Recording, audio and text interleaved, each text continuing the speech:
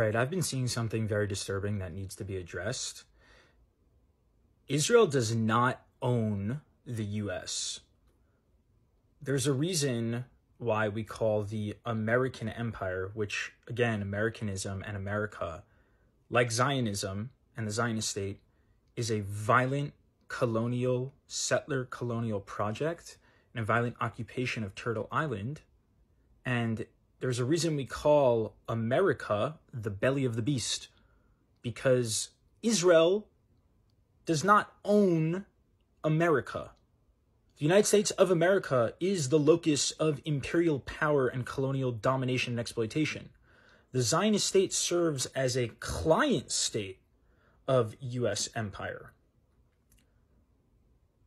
Like, come on, it's really important that we understand this. Who do you think bankrolls the Zionist state? Who's paying for this genocide right now? It's the American empire. It is not that Israel is just convincing the U.S. and the U.S. just has their hands tied. The reason this is problematic is because this framework exonerates American empire. And they're able to say, oh no, it's not us, it's them, they control everything.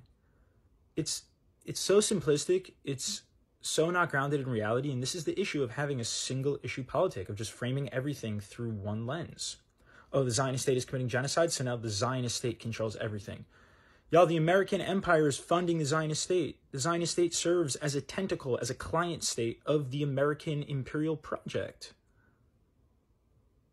And what the American empire is funding in Palestine is not unique to Palestine.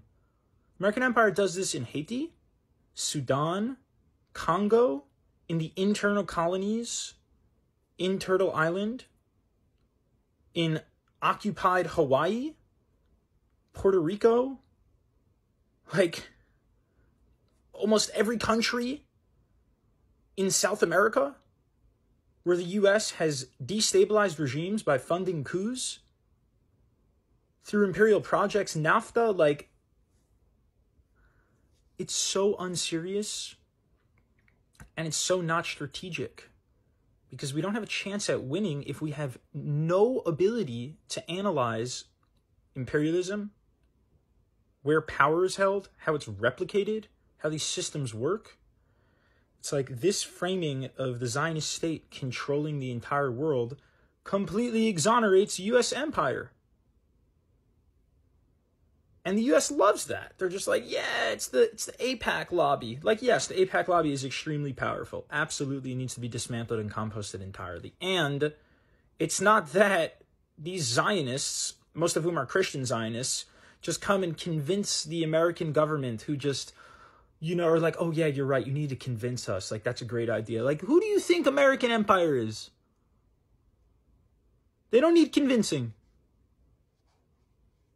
This is in their strategic interest to aggregate wealth, power, to project power throughout the region, to have an aircraft carrier in the Middle East. It's just like, come on, y'all, let's try to be serious a little bit. We can't have a single issue politic, which just our only frame of analysis is Zionism. Within that is not even understanding of the ways in which Zionism works. It's like, we need to try to understand imperialism, the way that these struggles are interconnected, the way that U.S. empire is funding the genocide in Palestine, as in addition to U.S. empire occupying Haiti right now, an ongoing process since 1915, the ways in which U.S. empire destabilizes regimes in South America, the way that U.S. empire is complicit in genocide in Congo right now, in Sudan. It's just like, let's read a little bit. Let's take this seriously. Have some resources in the comments.